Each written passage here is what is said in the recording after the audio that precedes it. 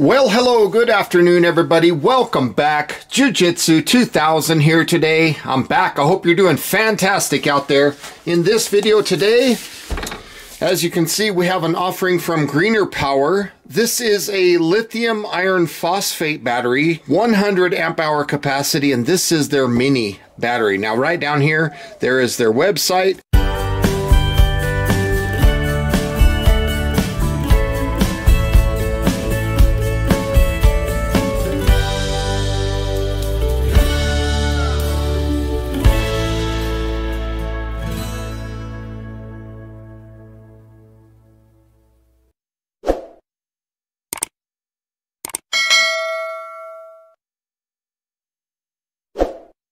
And as you can see, it comes in very plain packaging. So I want to say thank you to GrenerPower for sending this battery out for a review. As you can see here on the top of the package, it says this side up. You don't want to put these batteries upside down. Now, without further ado, let's go ahead and take a look and see what is included in this package.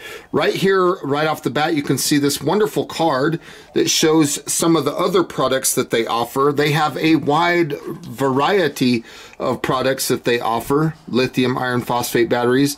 So I think they would have a battery that would suit just about anybody's needs out there. I like these little cards. Here on the back, you can see some applications that you can see the battery being used in. And then I really like the question and answer portion down here. So here's some question and answers, just in case you might have been curious about some of that stuff. And I really like that card. The next card that you see is this one here. And this one talks about the product overview. It's got some specs of the battery. There is some dimensions of the battery. This is the mini battery, so it's a lot smaller than other batteries of the lithium iron phosphate 100 amp range. Now here is some charge performance information, as well as some discharge performance information. So very, very cool. I really like these little cards that they include with these batteries. Now on the back, this is the service card, and then it gives you some applications that you could possibly use this battery for. And then of course right here on the bottom, it talks about wearing some gloves. Make sure you charge the battery up to 100% before you use it. They ship them between 30 and 50%. So let's go ahead and take a closer look at the package here. First thing you see is some foam, and then there is the battery itself right there. It's a smaller battery. You get a spare set of hardware, so that's that M8 bolts. Very cool. And then let's go ahead and pull this battery straight out of here. Hopefully I can get that thing pulled out. There we go. Not too bad. This battery is a lot smaller than your standard 12 volt lithium iron phosphate battery. It's a little bit lighter too, and as you can see, it comes packaged very well in this nice bag. This is cool because it prevents the battery from getting dirt and dust and all that on it. So as they sit in the warehouse, you know, it's well protected. So we'll go ahead and take this tape off, take this bag off, and we'll get a little farther into this review.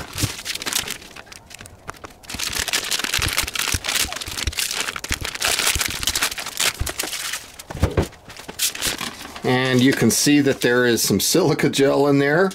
Very nice. And then let's just fold that plastic down around the edges and take a look at that. I like them little handles.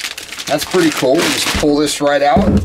The battery's not that heavy. It only weighs just a little over 20 pounds. They got these nice little rubber covers that go over the terminals of the battery.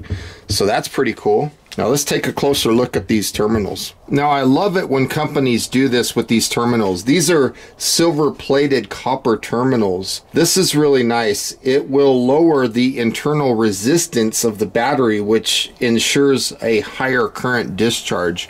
So it really makes for a good performing battery. And since we're fresh out of the box, let's go ahead and test the voltage.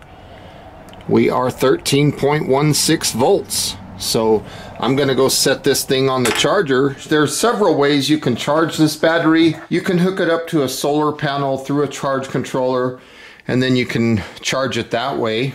You can use a generator, or you can use an electric charger. This is a 5 amp charger, so something like this would work perfectly fine for charging this battery. However, I'm going to use a little bit larger one. I will use a 20 amp charger, this one here, and this one will charge this battery a little bit quicker. So it's got these little alligator clips.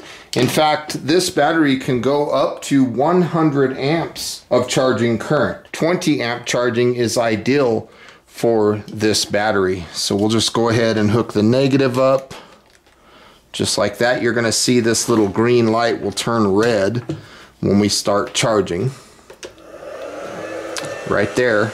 And I will let this thing charge, and I'll come back when that light is green. It'll take a little bit of time. And while we're here charging, I thought that I would talk about some of the specs of this battery. This mini battery is 75% lighter than your standard lead acid battery. That is crazy. And it's 1/3 the size of a standard lithium iron phosphate 100 amp battery. That's 35% smaller than that standard 100 amp lithium iron phosphate battery. This one is 9 inches wide, 8.35 inches tall, and 5.4 inches deep. It comes in at 9.48 kilograms or 20.89 pounds. Now, for something that small that has a 1280 watt hour capacity, if you take that watt hours, that 1280 watt hour capacity, and you multiply that by the 20.89 pounds, that gives you 61.27 watt hours per pound. That is crazy. Now, this battery is made from grade A cells, and they say that the service life of this battery is 10 years, and you can go anywhere from 4,000 cycles all the way up to 15,000 cycles. Now, if you do it 100% depth of discharge, meaning you draw this thing down all the way to zero, 100% depth of discharge, you'll get that 4,000 cycles. And if you bring it down to 80%, you'll get 6,000 cycles. But if you only bring it down to 60%, that's where you'll get that 15,000 cycles out of this battery. Now, it does have a 100 amp BMS, which has lots of protection systems. In fact, there's 5 protection systems to be exact here.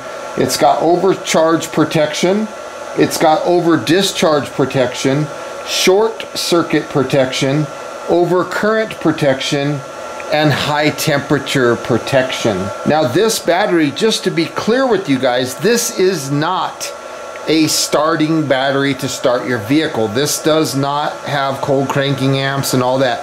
It's also not the kind of battery that you would want to put in a electric golf cart. That's not the kind of battery for this. You can hook up 4 of these batteries in parallel, or you could also hook up 4 of these in a series. There is a way where you can hook 16 of these batteries together, 4P4S configuration.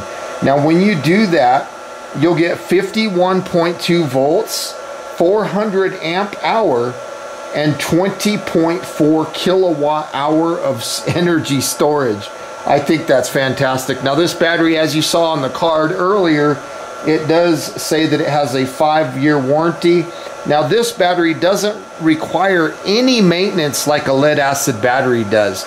Lead acid batteries, you got to take those caps off and put distilled water on them. These lithium iron phosphates require none of that. And one of the benefits to that, no maintenance, is they don't off-gas. They don't have anything like that. So if you wanted to put this battery into a space where you might be sleeping or living, it's okay to do that with these because, like I said, they don't off-gas. So if you're going to be on a boat, maybe you're in a van, maybe you've got an RV, a travel trailer, who knows, maybe your tiny house, or even in a tent camping, you can use this battery safely in those types of environments. Now, this battery would be perfect for running a trolling motor on your boat, maybe running a fish finder, or even in an off-grid solar-powered situation. You can use it for camping, you can use it for communications. Maybe you want to set up your ham radio station, or you want to drag it out to the job site and listen to music all day. You can do that with this kind of battery. This is just a really nice battery. So I'm going to go ahead and let it charge, and we'll be back when that light is green. It's getting a little later in the day, so hopefully we still have daylight left when this thing's charged. And now you can see the green charge indicator. Charging is complete. We'll just go ahead and remove these alligators off of the battery, and now let's go test out this battery. So right now I have a standard 100 amp lithium iron phosphate battery. Look at how the size is different. This is so much longer. Look at that. It's got that much more space, and if we want to look at the width, look at that. That is crazy. So this small mini, it really is significantly smaller. So even if you look at them in this lineup, this is like 1.5 inches shorter. So this small mini battery really is taking up a much smaller footprint. Okay, now that we're off the charger, let's go ahead and take that voltage reading. 14.03.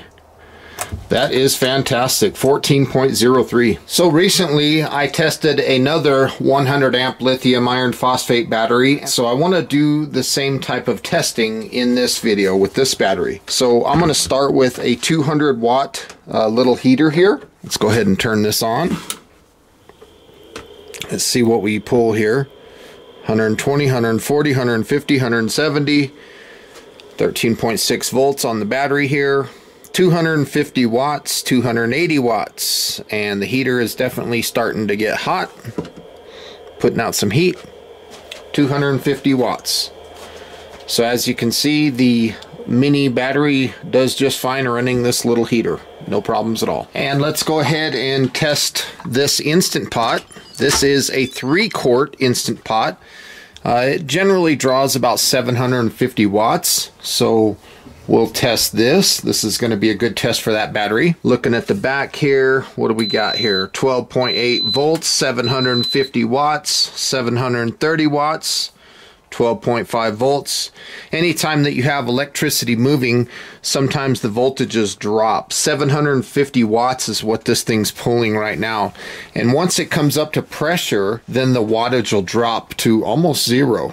So we're just going to let this thing come up to pressure and see how that goes. But as you can see, we're pulling 740, 750 watts, 760, 750.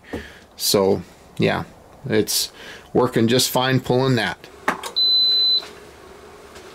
And as you can see, the timer has started. Our pressure cooker has came up to pressure, and now we're drawing 0 watts. So this battery worked great getting this pressure cooker up to pressure. No problems here. I always like to fill the wires, and they aren't even warm at all. So the battery's doing a fantastic job. Now this next test is one of my favorites. This is a small unit that I can use to cook on. I'm going to plug this in, and this unit draws about 1,000 watts. So it's going to push the inverter as well as the battery. So let's just go ahead and turn this unit on. Right now we're at 11.8 volts on the battery because of such a heavy 1 kilowatt draw. We are pulling 1,000 watts as we speak. So this is a very good test for this battery. I'm going to go ahead and put on this little pot of water and see if we can bring that water up to a boil.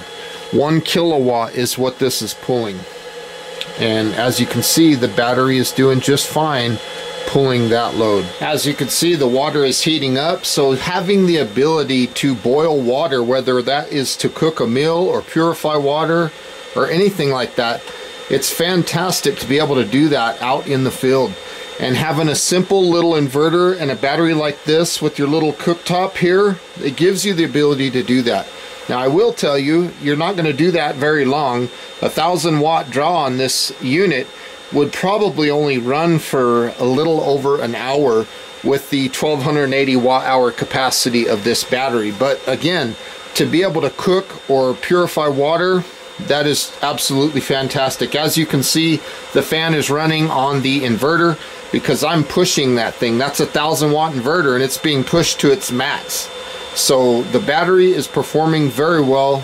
These burner coils underneath are red hot, and the water is actually starting to come up to a boil. And now looking inside, you can see that we are at a heavy rolling boil. And underneath, I'm going to try to get a glimpse of that heating element. That thing is red hot. You can see the reflection in the stainless steel portion of the burner. And as you can see, the battery has maintained off. With that 1,000-watt pull, it's came down and stabilized at 11.5 volts. So the battery is working just fine, and I'm really impressed with its performance, to be completely honest with you. My final thoughts on this battery: I like it. It's absolutely fantastic. And like I said, I'm impressed to see a smaller form factor compete and do the same types of things that the larger 100 amp hour lithium iron phosphate batteries are able to do. This thing has done everything. It actually exceeded my expectations in this video. So the smaller things, you know, like running a fan that's 100 watts, you could probably run that 100-watt load for, oh gosh, 12, 13 hours. If you had a 500-watt load, probably 2.5 hours. So things like this 1,000-watt burner and having those other things, charging your cell phone and batteries for your cameras and your cell phone and running a laptop, a battery like this is absolutely capable of doing tasks just like that without any problems. So I hope you enjoyed this video, folks. Thank you so much for watching. If you're interested in this battery, I'll put a link in the description box down below. And I want to say thank you to GrenerPower for sending this battery out for review. With all that being said, folks, thank you so much for watching. I hope you enjoyed. Have a beautiful day. We'll see you on the next one. Bye for now, everybody.